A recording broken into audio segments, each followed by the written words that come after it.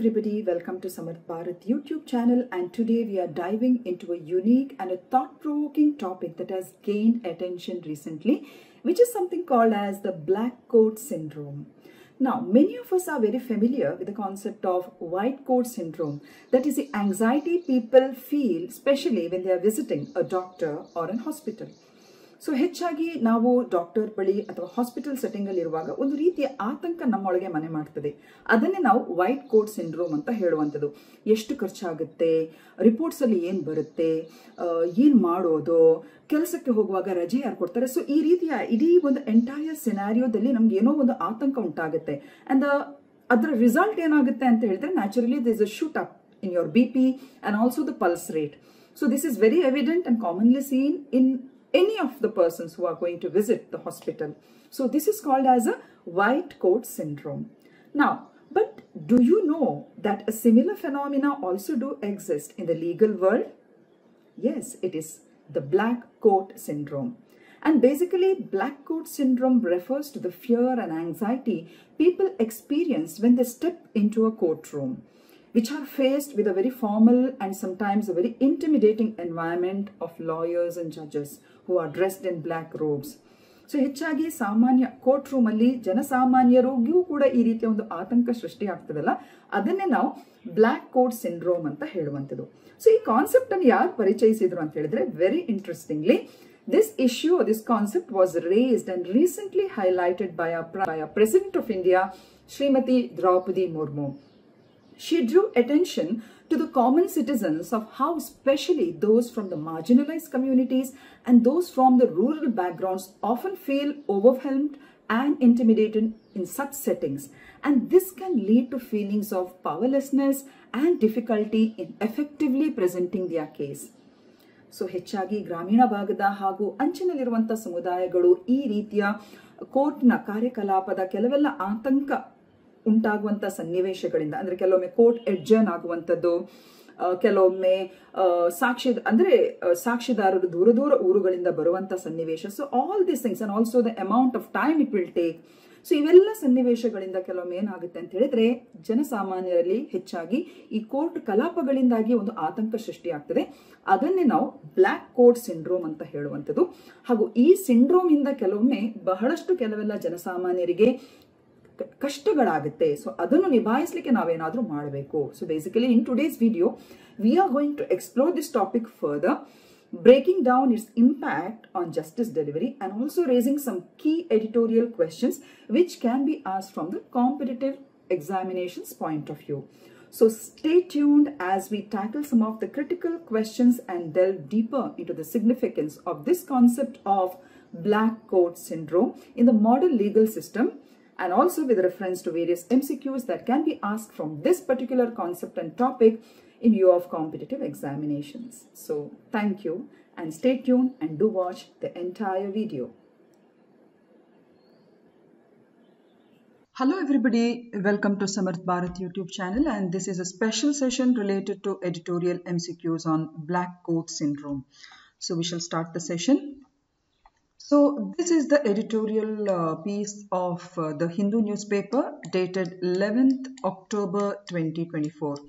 And as I was going through, I found this particular editorial very interesting, and it is titled The Grueling Course of Litigation in India.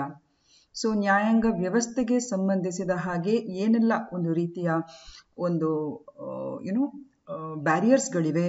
So ಅದಕ್ಕೆ ಸಂಬಂಧಿಸಿದ ಹಾಗೆ ಇತ್ತೀಚೆಗೆ ಅಂದರೆ ಕಳೆದ ತಿಂಗಳು ನಮ್ಮ ದೇಶದ ರಾಷ್ಟ್ರಪತಿಯವರು ಕೂಡ ಡಿಸ್ಟ್ರಿಕ್ಟ್ ಜುಡಿಷಿಯರಿಗೆ ಸಂಬಂಧಿಸಿದ ನ್ಯಾಷನಲ್ ಕಾನ್ಫರೆನ್ಸ್ ಅನ್ನು ಅವರು ಅಡ್ರೆಸ್ ಮಾಡುವಂಥ ಸಂದರ್ಭದಲ್ಲೂ ಕೂಡ ಒಂದು ವಿಶೇಷ ಪರಿಕಲ್ಪನೆಯೊಂದಿಗೆ ಇದಕ್ಕೆ ಸಂಬಂಧಿಸಿದ ಒಂದು ಸಮಸ್ಯೆಗಳ ಬಗ್ಗೆ ಅವರು ಹೈಲೈಟ್ ಮಾಡಿದ್ದಾರೆ. ಸೊ ಈ ಎಡಿಟೋರಿಯಲ್ ಅಲ್ಲಿ ಏನೆಲ್ಲ ಅಂಶಗಳನ್ನು ಅವರು ಹೇಳಿದ್ದಾರೆ. It is written by Gokul ಕೃಷ್ಣನಾರ್ and ನಿನ್ನಿ Susan Thomas. So both are lawyers. So ಇದಕ್ಕೆ ರಿಲೇಟೆಡ್ ಆಗಿರುವಂತಹ ಕೆಲವು ಹೈಲೈಟ್ಸ್ಗಳಿವೆ, ಹಾಗೂ ಹೈಲೈಟ್ಸ್ಗಳ ನಂತರ ಈ ಕಾನ್ಸೆಪ್ಟ್ಗೆ ರಿಲೇಟೆಡ್ ಆಗಿರುವಂತಹ MCQsಗಳು ಕಾಂಪಿಟೇಟಿವ್ ಎಕ್ಸಾಮ್ಸ್ಗೆ ಯಾವ ರೀತಿಯಾಗಿ ಬರ್ಬೋದು ಅಂತ ಅದನ್ನು ಕೂಡ ನಾವು ಡಿಸ್ಕಸ್ ಮಾಡಿದ್ದೇವೆ. So the editorial is titled The Grueling Course of Litigation in India, which focuses on the serious issues of court delays which significantly hamper the legal process in our country. And the article highlights several causes behind these delays. So I have just included some of the key points that were mentioned in this editorial related to the court delays that happen in our country, which is of course a very serious issue. So the first one is about the court scheduling issues. So cases are often poorly scheduled with no clear timelines for submitting the documents or questioning witnesses, and this often leads to excessive delays. Second is a judicial pressure. Judges, particularly at the district court level, are often forced to prioritize less complex cases to meet their performance targets, leaving complicated cases unresolved for a longer periods. And also lawyer tactics. Lawyers can contribute to delays by requesting unnecessary postponements, sometimes to benefit their clients, such as when a stay order is considered favorable. Unreliable witnesses.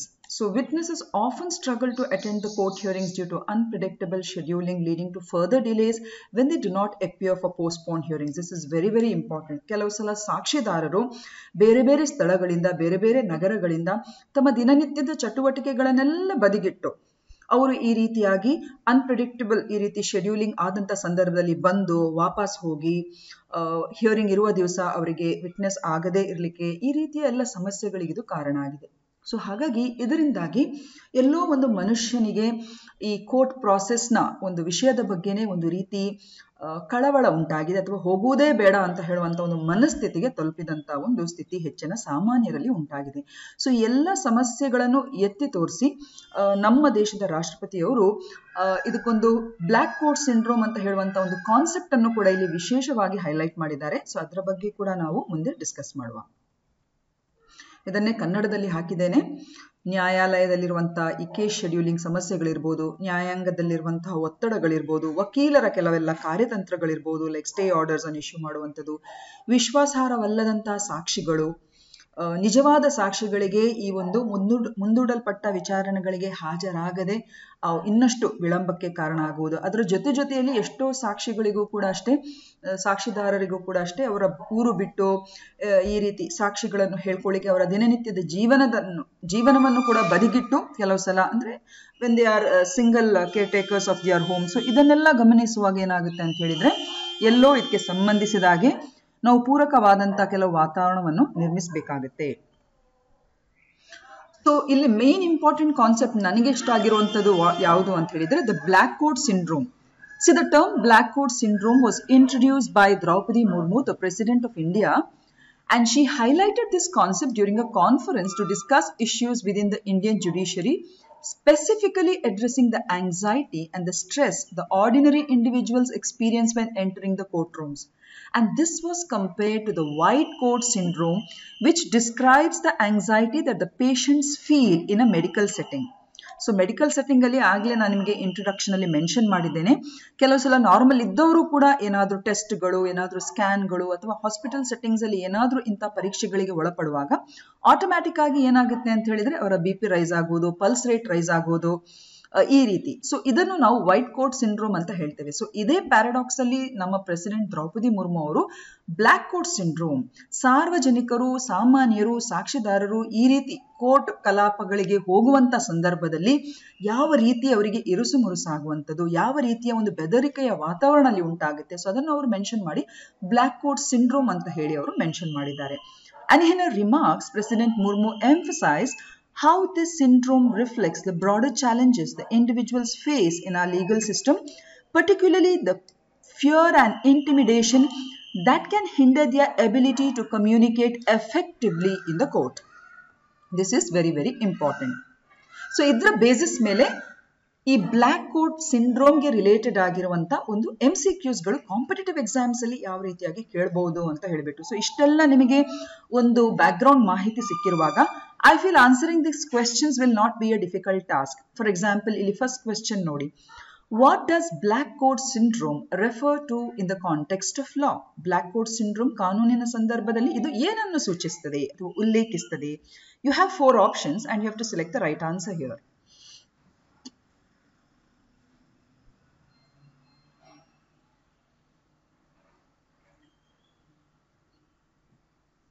Yes, for this the answer is option B. It's the anxiety ordinary individuals feel when entering a courtroom. ಸಾಮಾನ್ಯ ವ್ಯಕ್ತಿಗಳು ನ್ಯಾಯಾಲಯದ ಕೋಣೆಗೆ ಪ್ರವೇಶಿಸುವಾಗ ಅಲ್ಲಿರುವಂತಹ ಸನ್ನಿವೇಶದಲ್ಲಿ ಉಂಟಾಗುವಂತ ಒಂದು ಅನುಭವಿಸುವಂತ ಆತಂಕ. So ಈ ಆತಂಕ ಯಾತಕ್ಕಾಗಿ ಉಂಟಾಗುತ್ತೆ ಹೇಳಿ? ಈಗ ಸಾಕ್ಷಿದಾರ ಫಾರ್ ಎಕ್ಸಾಂಪಲ್ ತಿಂಗಳುಗಳಿಂದ ಅವನ ದಿನನಿತ್ಯದ ಜೀವನವನ್ನು ಬದಿಗಿಟ್ಟು ಒಂದು ಕೇಸ್ಗೆ ರಿಲೇಟೆಡ್ ಆಗಿ ಸಾಕ್ಷಿ ಹೇಳಿಕೆ ಯಾವುದೋ ಊರಿಂದ ಬರ್ತಾನೆ. ಇವತ್ತು ಆಗ್ತದಾ ಇಲ್ವಾ ಅಂತ ಹೇಳುವಂತ ಭಯ. ನಾನು ಸಾಕ್ಷಿ ಹೇಳಿ ಸುಮ್ಮನೆ ಹೋಗ್ಲಿಕ್ಕಾಗುತ್ತಾ ಇಲ್ಲ, ಯಾವಾಗ ಇನ್ನು ಅದು ಸ್ಟೇ ಸಿಗುತ್ತಾ, ಅಥವಾ ಇನ್ನೇನಾದ್ರೂ ಕೋರ್ಟ್ ಅಡ್ಜರ್ನ್ಮೆಂಟ್ ಆಗುತ್ತಾ, ಅಥವಾ ಇನ್ನೇನಾದ್ರೂ ಕೇಸ್ ಮುಂದೆ ಹೋಗುತ್ತಾ, ಅಥವಾ ಅವನ ಸಾಕ್ಷಿ ಹೇಳುವಂತ ಸಂದರ್ಭ ಮುಂದೆ ಹೋಗುತ್ತಾ. ಸೊ ಈ ರೀತಿ ಬಹಳಷ್ಟು ಆಂಕ್ಷಿಯಸ್ ಆಗಿರುವಂತ ಒಂದು ಸನ್ನಿವೇಶ ಕ್ರಿಯೇಟ್ ಆಗುತ್ತೆ. ಸೊ ಅದನ್ನೇ ನಮ್ಮ ದೇಶದ ಪ್ರೆಸಿಡೆಂಟ್ ಅವರು ಇದನ್ನು ಬ್ಲ್ಯಾಕ್ ಕೋಟ್ ಸಿಂಡ್ರೋಮ್ ಅಂತ ಹೇಳಿ ಬಣ್ಣಿಸಿದ್ದಾರೆ ಅಥವಾ ಹೇಳಿದ್ದಾರೆ.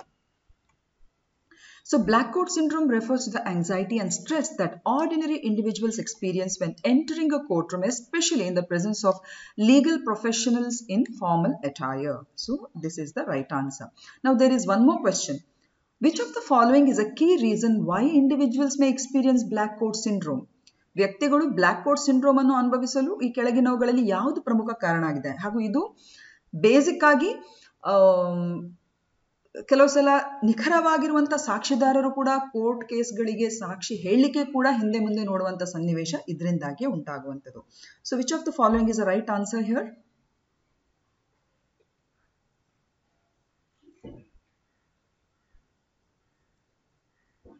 Okay, ಇಲ್ಲಿ ಕೂಡ the correct answer is option A, the intimidating atmosphere of the courtroom.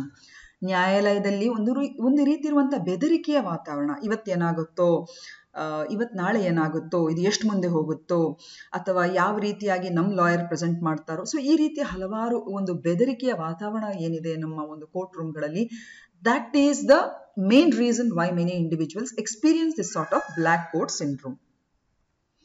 The intimidating atmosphere of the courtroom combined with the formality of the legal process contributes significantly to the anxiety experienced by the individuals, which lead to black coat syndrome.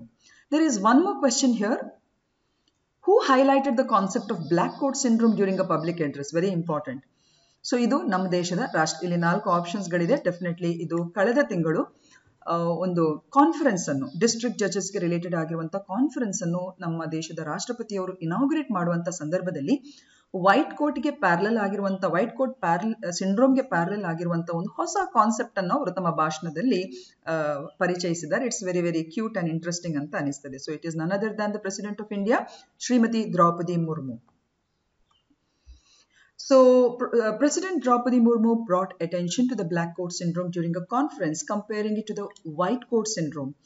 And this term was introduced by our president during her address at the National Conference of the District Judiciary.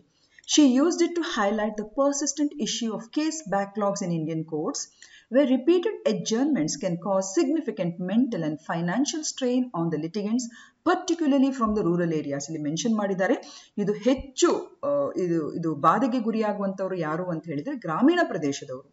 And this issue mirrors the white coat syndrome seen in hospitals where patients experience anxiety. So President Murmu pointed out that many people from villages avoid approaching courts because of the fear and frustration associated with the delays, which often make the judicial process feel insensitive, especially in cases of serious crimes like rape. And the term reflects the challenges faced by the judiciary, including the pendency of millions of cases, insufficient infrastructure, and lack of resources in courts and medical settings. So ಈ ರೀತಿಯ ಸನ್ನಿವೇಶದಿಂದಾಗಿ ಹೇಗೆ ಸಾಮಾನ್ಯ ಜನತೆ ಸಾಕ್ಷಿ ಹೇಳಿಕೆ ಇರ್ಬೋದು, ಅಥವಾ court ಕಲಾಪಗಳಿಗೆ ಸಂಬಂಧಿಸಿದ delay ಇರ್ಬೋದು, ಇದರಿಂದಾಗಿ ಇದರ ಸಾವಾಸವೇ ಬೇಡ ಅಂತ ಹೇಳುವಂತ ಮಟ್ಟಕ್ಕೆ ಹೋಗಿದ್ದಾರಲ್ಲ. ಸೊ ಇದರಿಂದ ಹೊರಗೆ ಬರಲಿಕ್ಕೆ ಕೆಲವೆಲ್ಲ ಒಂದು ರೀತಿಯ ಸೂಕ್ತ ರೀತಿಯ ಬದಲಾವಣೆಗಳನ್ನು ಮಾಡುವಂತ ಒಂದು ಪ್ರಯತ್ನ ಆಗಬೇಕು ಅಂತ ಹೇಳುವಂಥದ್ದು ಇಲ್ಲಿ ನಾವು ಕಾಣಬಹುದು.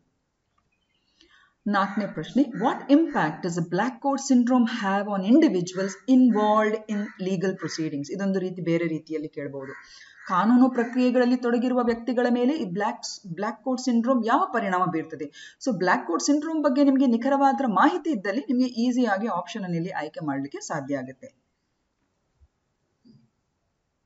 Of course, here again the answer is option B. It causes individuals to withdraw and become less vocal about their concern. ಇದು ವ್ಯಕ್ತಿಗಳನ್ನು ಏನೇ ಒಂದು ರೀತಿ ಅವರಲ್ಲಿ ಅಹಿತಕರ ಅಥವಾ ಏನಾದ್ರೂ ಅಪರಾಧ ಇನ್ನಿತರ ಹಿನ್ನೆಲೆಗಳು ಆದ್ರೂ ಕೂಡ ಕೋರ್ಟ್ ಕಲಾಪಗಳ ಒಂದು ಮಟ್ಟಕ್ಕೆ ಹೋಗುವುದೇ ಬೇಡ ಅಂತ ಹೇಳುವಂತ ನಿಟ್ಟಿನಲ್ಲಿ ಅವರ ಧ್ವನಿಯನ್ನು ಅದು ಹಿಮ್ಮೆಟ್ಟಿಸ್ತದೆ. They become less vocal about their concerns. ಹೋಗುವುದೇ ಬೇಡ ಅಂತ ಹೇಳುವಂತ ಮನಸ್ಥಿತಿಗೆ ಹೋಗ್ತಾರೆ. So it causes individuals to withdrawal and to withdraw and become less vocal about their concerns. ಅಥವಾ just imagine ಒಬ್ಬ ನಿಖರವಾಗಿರುವಂತ ಸಾಕ್ಷಿದಾರನಿಗೆ ಪದೇ ಪದೇ ಪದೇ ಪದೇ ಕೋರ್ಟನ್ನು ಅಲೆದಾಡಿ ಸಾಕಾಗಿ ಇನ್ನು ಬೇಡವೇ ಬೇಡ ಅಂತ ಹೇಳುವಂತ ಮಟ್ಟಕ್ಕೆ ಹೋಗುವಂತ. ಸೊ ಇದರಿಂದಾಗಿ ಏನಾಗುತ್ತೆ ಹೇಳಿ, ಕೇಸಸ್ಗಳು ವೀಕ್ ಆಗುವಂತ ಸಾಧ್ಯತೆ ಇಲ್ಲಿ ಜಾಸ್ತಿ ಆಗ್ತದೆ. So black coat syndrome can render individuals hesitant to voice their concerns or fact in their favor, often leading to withdrawal in the courtroom setting.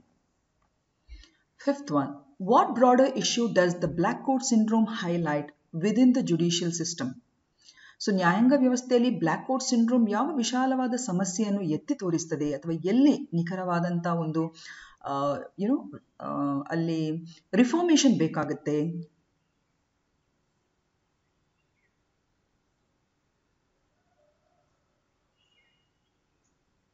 ಇದು ಕೂಡ ಅಷ್ಟೇ. The option C here is the right answer. The need for reforms, especially to address court delays and adjournments. ನ್ಯಾಯಾಲಯದ ವಿಳಂಬಗಳು ಮತ್ತು ಮುಂದೂಡಿಕೆಗಳನ್ನು ಪರಿಹರಿಸುವಂತಹ ಸುಧಾರಣೆಗಳು ಅಥವಾ ಅದಕ್ಕೆ ಒಂದು ಪ್ರಖರವಾದಂತಹ ಒಂದು ರೀತಿ ನೀತಿಗಳು ಇಲ್ಲಿ ಅಗತ್ಯತೆ ಎದ್ದು ಕಾಣುವಂಥದ್ದು. The black coat syndrome underscores the need for judicial reforms to reduce delays and make the court system more accessible and less intimidating for ordinary individuals. ಆರನೇ ಪ್ರಶ್ನೆ, which of the following phenomena is similar to black coat syndrome? A very easy question. ಇದನ್ನು ಗೊತ್ತಾದ್ರೆ ನಿಮಗೆ definite ಆಗಿ ಈ ಹಿನ್ನೆಲೆಯಿಂದ ನಿಮಗೆ easy ಆಗಿ ಇದನ್ನು ಪಿಕ್ಔಟ್ ಮಾಡಬಹುದು. ಡೆಫಿನೆಟ್ಲಿ ಇಟ್ ಇಸ್ ನನ್ other than the white coat syndrome. ಯಾಕಂದ್ರೆ ಮೆಡಿಕಲ್ ಸೆಟ್ಟಿಂಗ್ ಅಲ್ಲಿ ಹೇಗೆ ಜನಸಾಮಾನ್ಯರಾದ ನಮಗೆ ಈ ರೀತಿಯ ಒಂದು ವೈಟ್ ಕೋಟ್ ಸಿಂಡ್ರೋಮ್ ಹೆಚ್ಚಿನವರಿಗೆ ಆಗಿರ್ತದೆ, ಹೌದಾ ಅಲ್ವಾ? ಡಾಕ್ಟರ್ಸ್ ಹತ್ರ ಹೋಗಿ specially when you are undergoing some surgical operations R ಏನಾದರೂ ಟೆಸ್ಟ್ಗಳು ತಪಾಸಣೆಗಳನ್ನು ಮಾಡುವಾಗ ಇದ್ದಕ್ಕಿದ್ದಾಗೆ ನಮ್ಮ BP ಇರ್ಬೋದು, ಪಲ್ಸ್ ರೇಟ್ಗಳಿರ್ಬೋದು ಶೂಟ್ ಔಟ್ ಆಗುವುದನ್ನು ನಾವು ಕಾಣಬಹುದು. ದಿಸ್ ಇಸ್ ನನ್ other than the white coat syndrome. ಮನೆಯಲ್ಲಿ ಆರಾಮಾಗಿರ್ತೇವೆ, ಬಟ್ ಆಸ್ಪತ್ರೆಗೆ ಹೋಗುವಾಗ ಈ ರೀತಿಯ ಸನ್ನಿವೇಶಗಳು ಏನ್ ಕಾಣ್ತೇವೆ, ಆ ಹಾಸ್ಪಿಟಲ್ ಸೆಟ್ಟಿಂಗ್ಸ್ ಇರ್ಬೋದು, ಆ ಡಾಕ್ಟರ್ಸ್ ಇರ್ಬೋದು. ಡಾಕ್ಟರ್ಸ್ ಅಂದ್ರೆ ಕಂಡ್ರೆ ಭಯಭೀತಿ ಅಂತಲ್ಲ, ಏನೋ ಈ ರೀತಿಯ ಒಂದು ಇಂಟಿಮಿಡೇಟಿಂಗ್ ವಾತಾವರಣದಲ್ಲಿ ಉಂಟಾಗುವ ಕಾರಣದಿಂದ ಎಷ್ಟು ಖರ್ಚಾಗ್ಬೋದು, ಏನಾಗ್ಬೋದು. ಸೊ ಈ ರೀತಿಯ ಎಲ್ಲ ಆತಂಕಗಳಲ್ಲಿ ಏನು ಉಂಟಾಗ್ತದೆ, ಇದರಿಂದಾಗಿ ಏನು ನಮ್ಮ BP ಅಥವಾ ನಮ್ಮ ಪಲ್ಸ್ ರೇಟ್ ಅಲ್ಲಿ ಜಾಸ್ತಿ ಆಗುತ್ತೆ, ಅದನ್ನು ನಾವು ವೈಟ್ ಕೋಟ್ ಸಿಂಡ್ರೋಮ್ ಅಂತ ಹೇಳುವಂಥದ್ದು. ಸೊ ಇದನ್ನೇ ನಮ್ಮ ದೇಶದ ರಾಷ್ಟ್ರಪತಿಯವರು ಈ ಲೀಗಲ್ ಸೆಟ್ಟಿಂಗ್ ಅಲ್ಲಿ ಹೇಗೆ ಸಾಮಾನ್ಯರಿಗೆ ಉಂಟಾಗ್ತದೆ ನೋಡಿ, ಇದನ್ನು ಬ್ಲ್ಯಾಕ್ ಕೋಟ್ ಸಿಂಡ್ರೋಮ್ ಅಂತ ಹೇಳಿದ್ದಾರೆ. ಇಟ್ಸ್ ಅ ಬ್ಯೂಟಿಫುಲ್ ಅನಾಲಜಿ ಅಂತ ನಾವು ಹೇಳ್ಬೋದು ಇಲ್ಲಿ. ಏಳನೇದು, in which setting is the black coat syndrome most commonly observed? ಯಾವ ಸನ್ನಿವೇಶದಲ್ಲಿ ಬ್ಲ್ಯಾಕ್ ಕೋಟ್ ಸಿಂಡ್ರೋಮ್ ಅನ್ನು ಸಾಮಾನ್ಯವಾಗಿ ನಾವು ಕಾಣ್ತೇವೆ? Of course it is the court rooms, ಹೌದಾ ಅಲ್ವಾ? ಕೋರ್ಟ್ ರೂಮ್ಗಳಲ್ಲಿ ಇದನ್ನು ಕಾಣುವಂಥದ್ದು. ಸೊ ಇಲ್ಲಿ ನಾನು ಹೇಳಲಿಕ್ಕೆ ಇಷ್ಟಪಡುವುದು ಇಷ್ಟೇ, ಈ ಒಂದು ಎಡಿಟೋರಿಯಲ್ಸ್ ಅನ್ನು ಆದಷ್ಟು ಸ್ವಲ್ಪ ನೋಡ್ಕೊಳ್ಳಿ. ಯಾಕಂದ್ರೆ ಎಡಿಟೋರಿಯಲ್ ಬೇಸಿಸ್ ನ ಮೇಲೆ ಕೂಡ ಹೊಸ ಹೊಸ ಪರಿಕಲ್ಪನೆಗಳು, ಹೊಸ ಹೊಸ ಮಾಹಿತಿಗಳನ್ನು ಕೂಡ ನಮ್ಮ ಕಾಂಪಿಟೇಟಿವ್ ಎಕ್ಸಾಮ್ಸ್ ಅಲ್ಲಿ ಕೇಳುವಂತ ಸಾಧ್ಯತೆಗಳು ಬಹಳಷ್ಟು ಇರ್ತದೆ. ಸೊ ಹಾಗಾಗಿ ನಾವು ಒಂದು ಪ್ರಯತ್ನ ಮಾಡುವುದು ಆದಷ್ಟು ಈ ರೀತಿಯ ಎಡಿಟೋರಿಯಲ್ಸ್ ಗಳಲ್ಲಿ ನಮ್ಮ ಸ್ಟೂಡೆಂಟ್ಸ್ ಗಳಿಗೆ ಈ ರೀತಿಯ ಕೆಲವು ಇಂಪಾರ್ಟೆಂಟ್ ಆಸ್ಪೆಕ್ಟ್ಸ್ ಗಳನ್ನು ಯಾವ ರೀತಿ ಎಕ್ಸಾಮ್ಸ್ ನ ಒಂದು ಸನ್ನಿವೇಶದಲ್ಲಿ ಹೆಲ್ಪ್ ಆಗ್ತದೆ ಅಂತ ಹೇಳುವಂತ ಒಂದು ದೃಷ್ಟಿಯಲ್ಲಿ ನಾವು ಈ ಒಂದು ಸೆಷನ್ ಅನ್ನು ಮಾಡಿದ್ದೇವೆ. So I hope so this video has benefited for a better learning. So thank you very much. Have a nice day.